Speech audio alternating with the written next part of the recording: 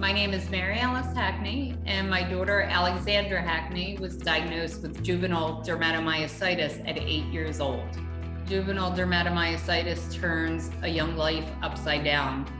She went from this vibrant, healthy, energetic, athletic, young 8-year-old to somebody who couldn't even lift a hairbrush and comb her own hair. So to give you a little background of my JM story, I was 8 years old when I got diagnosed. And one of the first things I noticed when I was in school is when I tried to put like my books in my school bag or different things, it would hurt like on my fingers to touch. And I remember telling my teacher, my fingers hurt. And that's kind of when we noticed that something wasn't quite right. Then she started getting her eyes, she had that heliotrope rash, which her eyes were all swollen and purplish, but at the time she said she felt fine. We didn't notice anything else. So then finally I was like, well, maybe we'll take her to a dermatologist. And the dermatologist luckily was the one who diagnosed it, because he brought out a textbook, honestly, and he said, she has textbook symptoms, but this,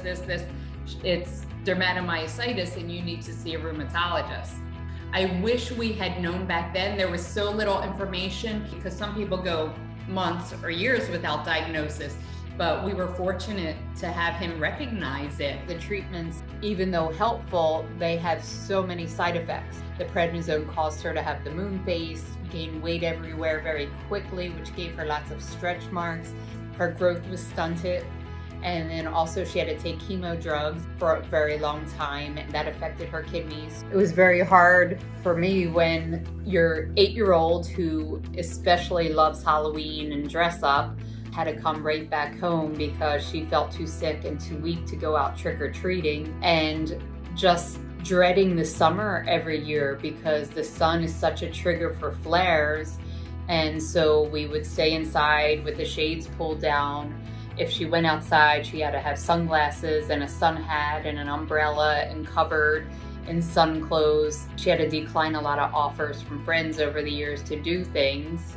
One of the things that I always had to explain to kids when I was growing up is, why do you smell like sunblock? Or why does your face look like you got a sunburn? And sometimes I would just like, be like, oh yeah, like I got a sunburn, that's why my cheeks are red. In 7th grade, she had a devastating big flare. She had really lost weight. She looked pretty, normal without all the prednisone. She had the hump in her back and the hair and the big face.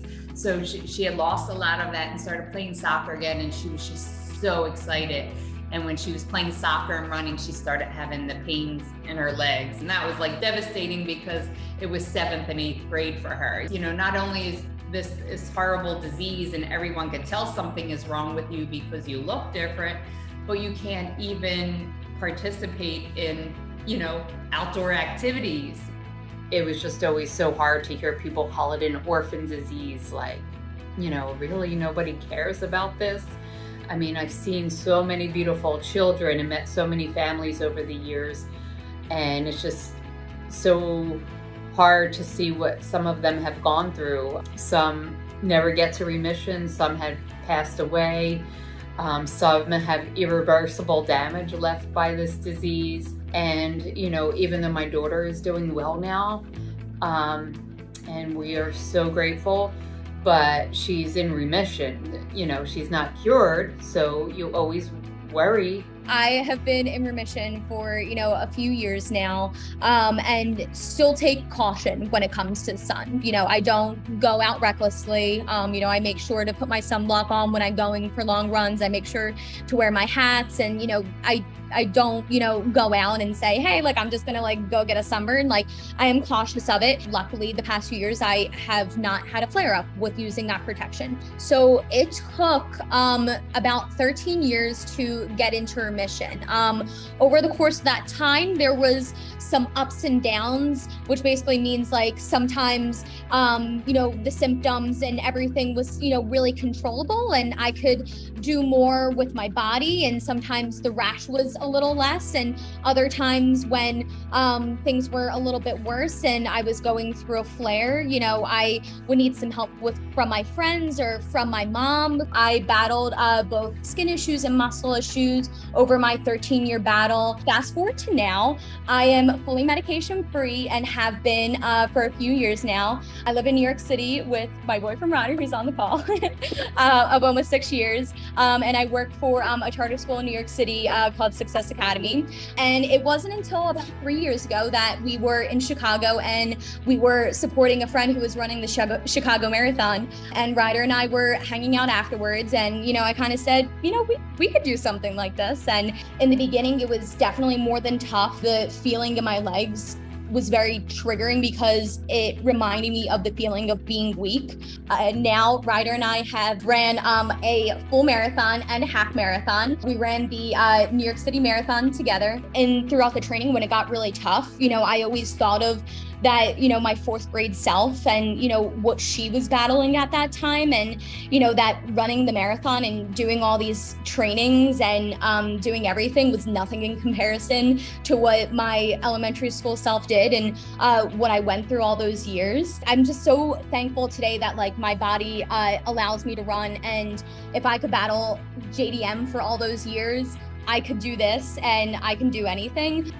These children really need, and their families need, hope that there will be a cure for JM.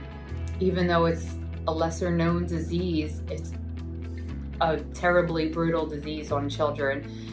Right now, there are no FDA approved medications for juvenile dermatomyositis. It's an orphan disease. No one puts research into it, but we can change that, and JM is starting to change that.